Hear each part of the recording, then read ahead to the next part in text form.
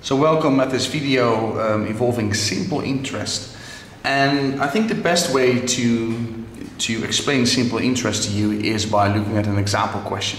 Okay, so this is about simple interest and I've written the question down here. Don't worry if you can't read it.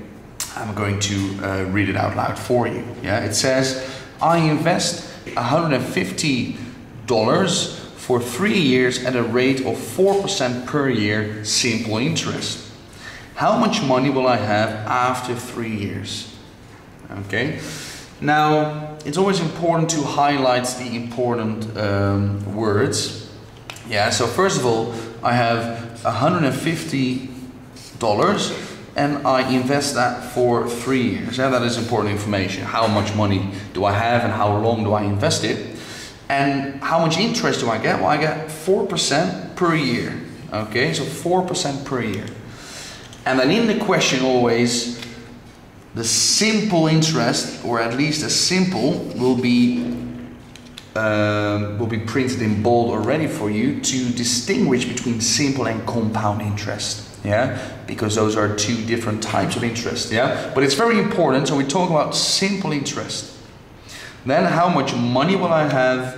So how much money will I have after 3 years? Okay, I'm going to say something about that question in the end as well. But for now, $150 for 3 years, 4% simple interest per year. Okay, I'm just going to take that away now, so please have that information ready, because I get 4% per year interest. Yeah, so if I give the bank $150, I have to calculate now what is 4% of $150. Now you need to be able to find a percentage of an amount, and we all have our different methods, so please use your method, but I always find out what is basically 1%, so I divide it by 100 and then I times it by 4%, yeah, and that equals, so now I'm finding 4% of $150. Okay, now 150 divided by 100, that is 1.5 times 4, so that is $6. So every year, yeah, because if I return to the question, I get 4% per year. Okay, so every year the bank is giving me $6. Okay, now for how long, for how many years are they giving me that type of interest? They are giving me that for 3 years, because I'm leaving my money in my account for 3 years. So what do I have to do with that $6? Well, that is for 1 year. Well, then I will multiply that by 3 to know the amount I'm going to get in 3 years. So that is $18. Yeah, and if I would have left my money there for 5 years, yeah, so a little bit longer, then I would have done, well, $6 for 1 year, so times 5, and it would be $30 the bank would give to me as simple interest. Okay.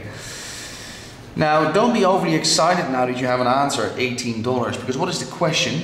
How much money will I have after 3 years? Yeah, that's really important. So how much money will I have? Well, I will have, so the final answer is, well, the 150, yeah, plus the interest they're giving to me, sorry, dollars.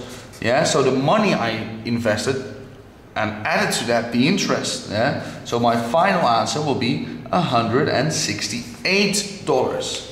Okay, so don't be too excited when you have that $18. Make sure to read the question properly. They're asking me how much money will I have after those 3 years, so I have to do that addition there in the end. Okay, now they can ask you all sorts of questions. Yeah? They could ask you indeed how much interest will you have after 3 years, or how much interest will you receive. So in that case the $18 would have been sufficient. Yeah, but in this particular case, they're asking how much money will I have, so I have to do that addition. And in other situations, they might ask you to compare this amount to another amount. So perhaps you're still not finished. Yeah, but I'll have an example of that later on. For now, it's enough. Simple interest. If I get 4% per year, if I invest $150, yeah, I find out what is 4% of $150. Well, that is $6. I leave it in my bank account for 3 years, so $6 a year, so times 3 is $18 in 3 years. And then considering it asking me how much money do I have, I do 150 plus 18, $168. Okay, more questions for you after this one. See you there.